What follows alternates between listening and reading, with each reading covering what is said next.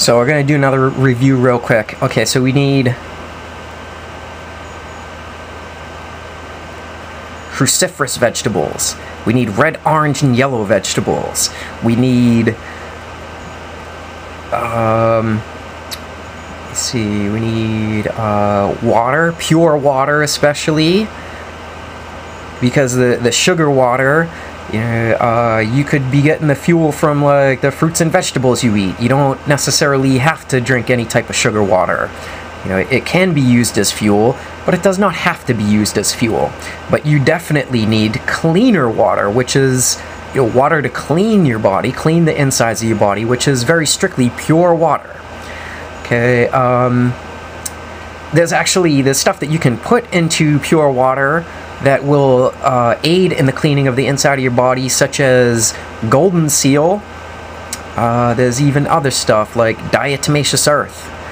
And they serve different purposes. Like diatomaceous earth is real good at cleaning your intestinal tract, whereas golden seal is real good at cleaning your bladder and assists in cleaning like your pancreas and your liver and your kidney.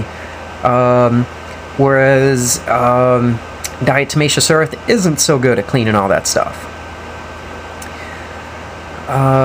Okay, so complementary proteins. So we need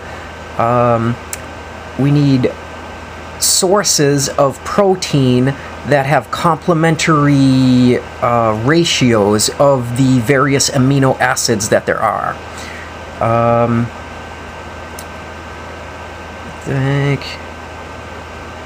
Red, orange. Oh yeah, probiotic yogurt. Okay, which is a good source of vitamin B12.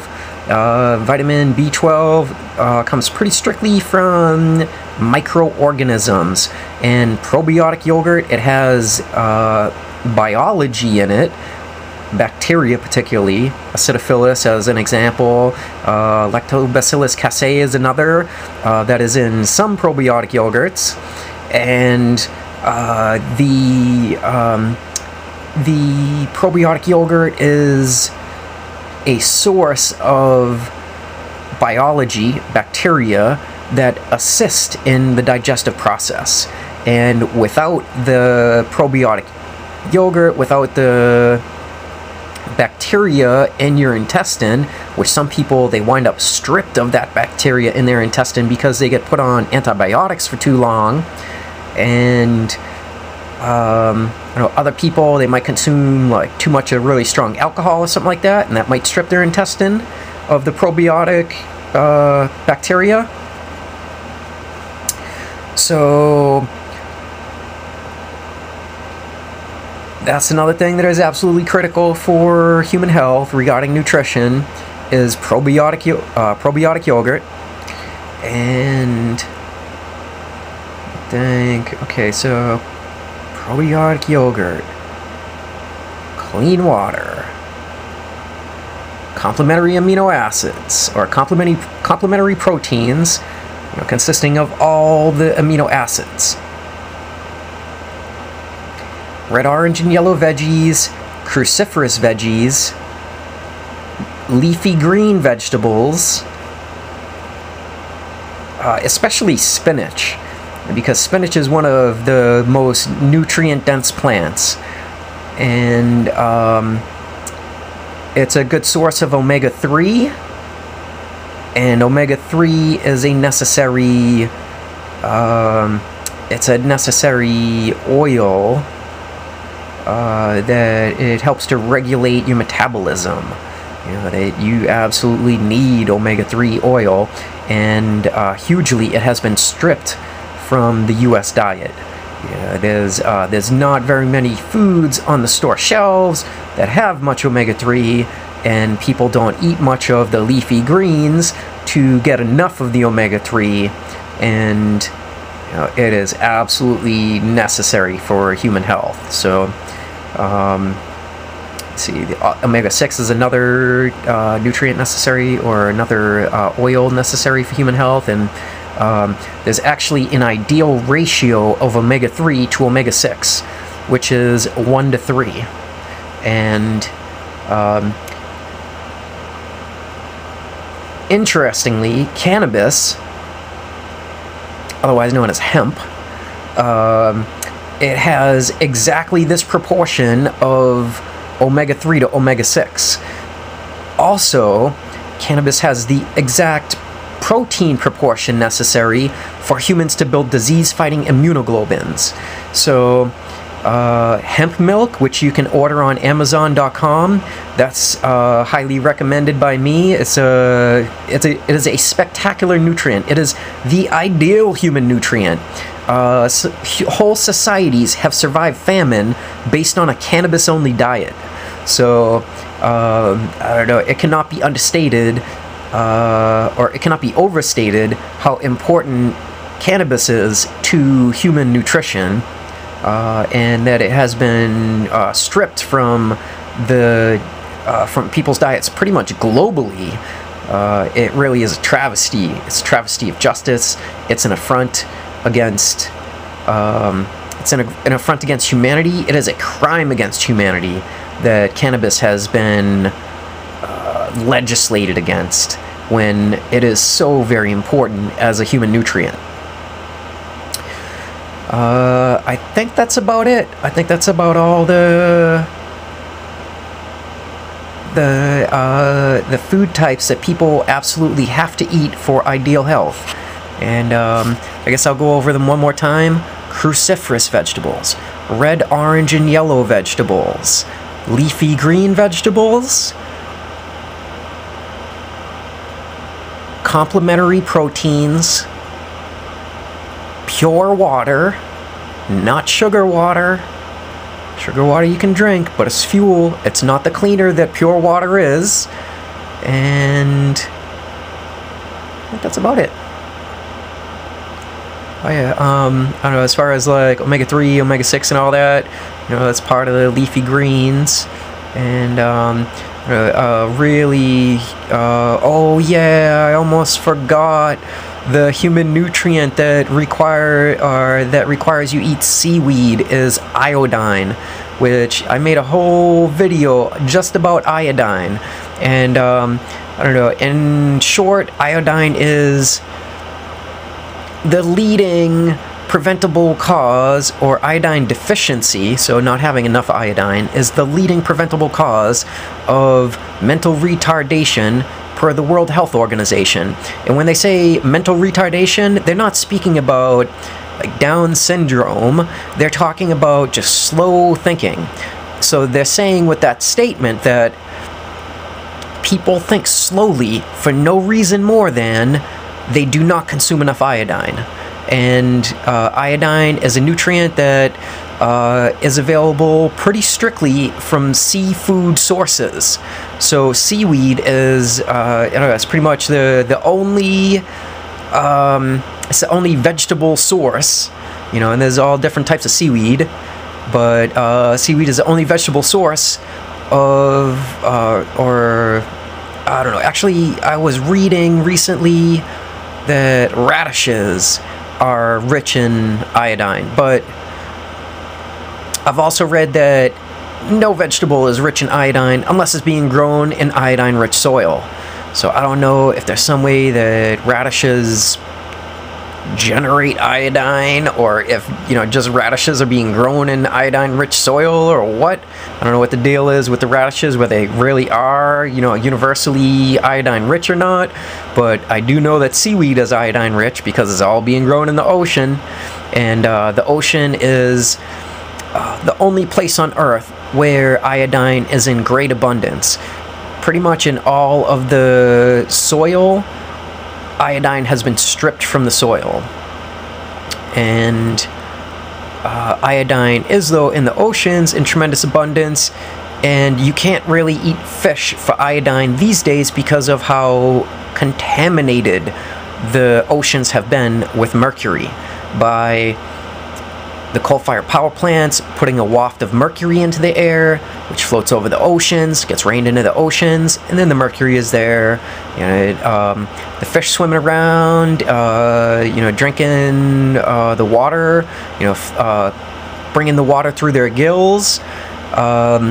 they wind up taking in a huge dosage of mercury, and the fish that eat the little fish, they're taking in an even bigger dosage of mercury, because not only are they filtering the mercury water through their gills, but they're also eating fish that are mercury contaminated that filtered mercury water through their gills.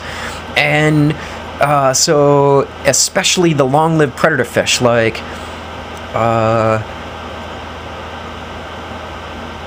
swordfish and tuna and shark, they are all very strong with mercury. They have a high mercury content, and so you absolutely cannot eat, especially the long-lived predator fish, but just fish in general is just too rich in mercury to be messing with it as a food source.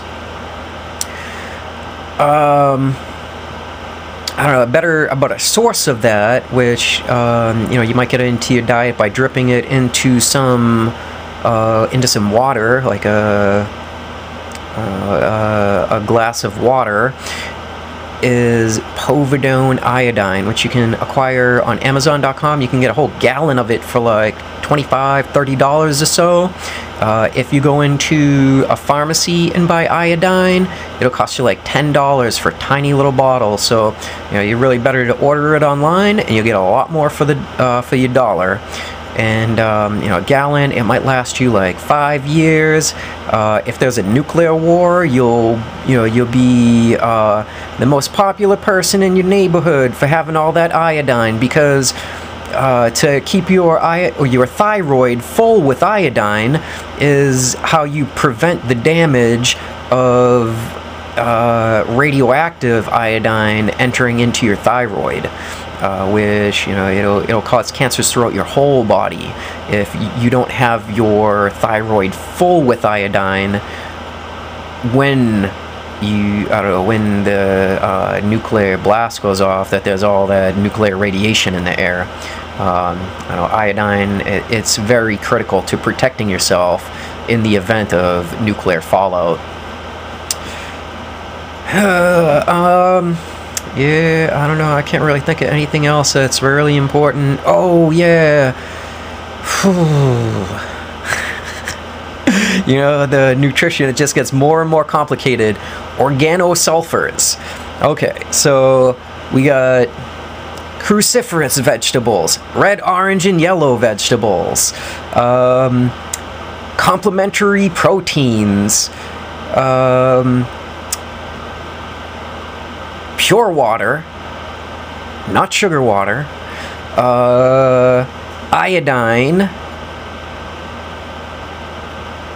leafy greens, and organosulfurs. Now, organosulfurs are they are like onion and garlic. Those are organosulfurs, and they are critical to forming the soft tissues in your body, as like cartilage. Let me see what else. Beyond cartilage, ligaments, tendons, stuff like that. It's all very necessary,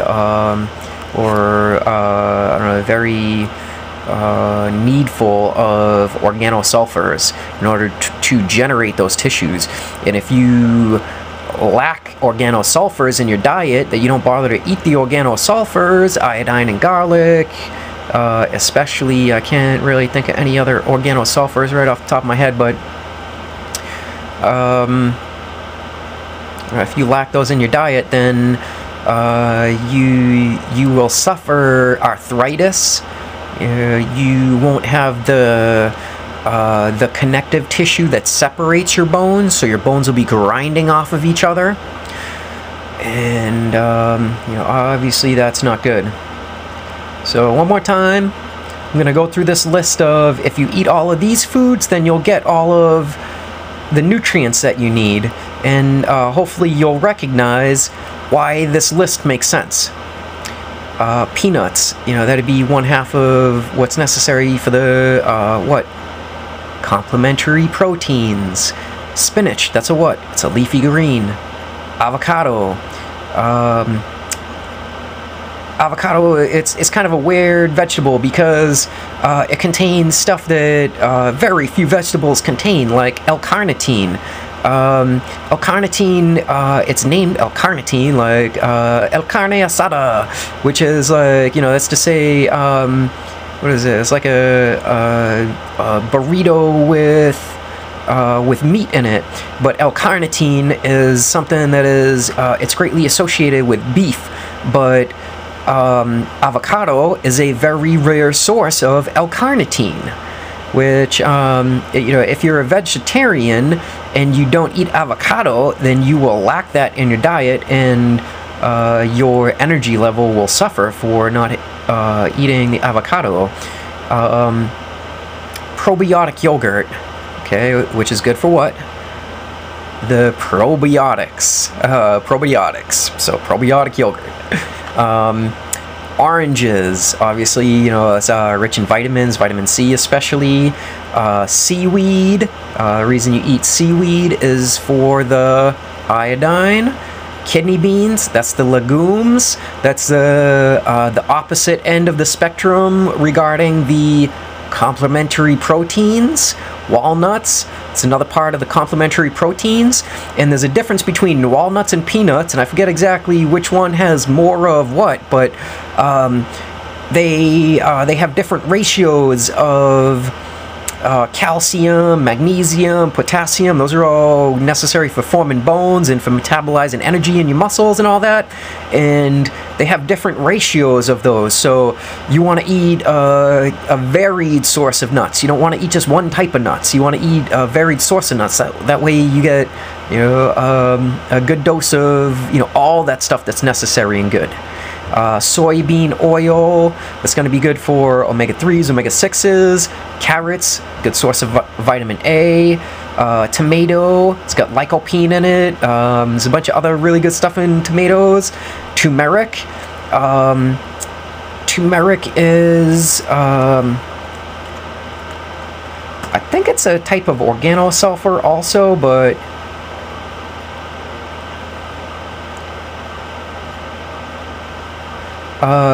it's listed here also as a good source of, curcumin, which is,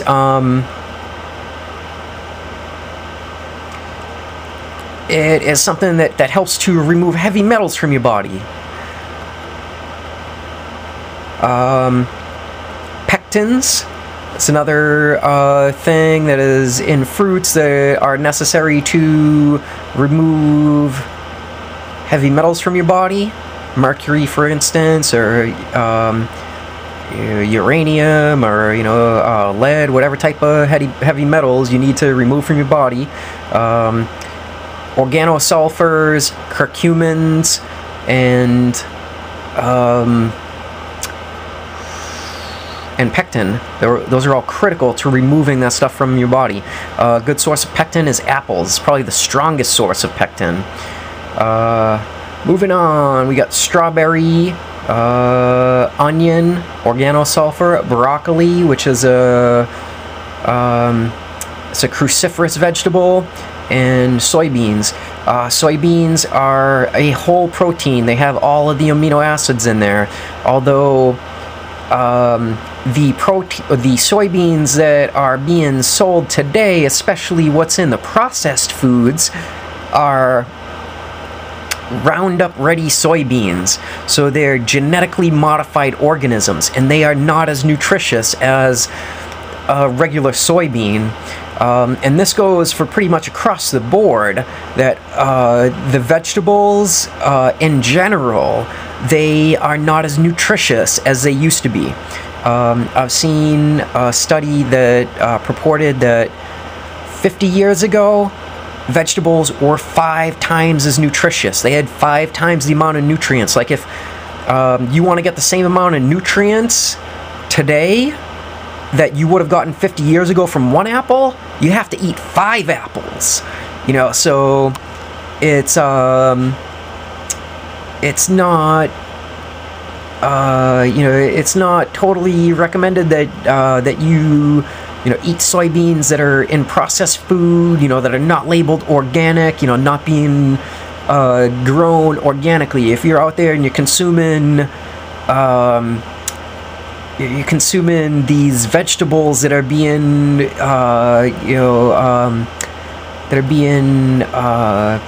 produced by these multinational corporate conglomerates, who they're basically the people that are operating the factory farms, then it's not gonna be it's not gonna be worth your while as far as nutrition. It might fill your belly, but it's not gonna put all the nutrients into your body that you need.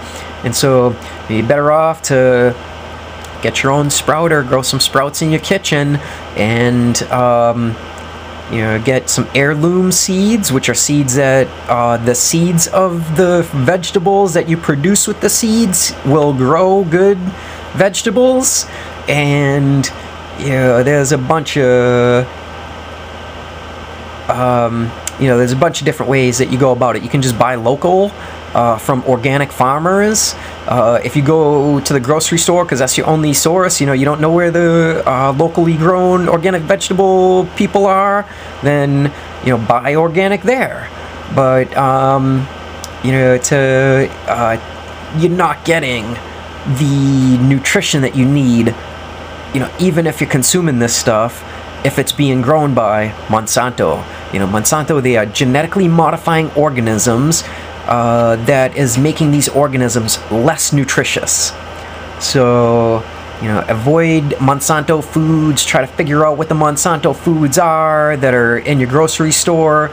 Shop from the outside aisles of the foods. What requires refrigeration, and the foods that will go bad if you don't bring the little bin of strawberries, or if you don't bring the bin of strawberries home and make a jam out of them that the week after they'll go bad or something. Shop those aisles and try to buy organic. Do not buy the factory farm stuff. And I guess that's about it. Should I go over this list one more time? Cruciferous vegetables, red, yellow, and green vegetables, or red, yellow, and orange vegetables, leafy greens, iodine, organosulfur, curcumin, legumes, and nuts, seeds, and grains, and probiotic yogurt. I think that's all of them. I don't know, forgive me if I missed any. All right.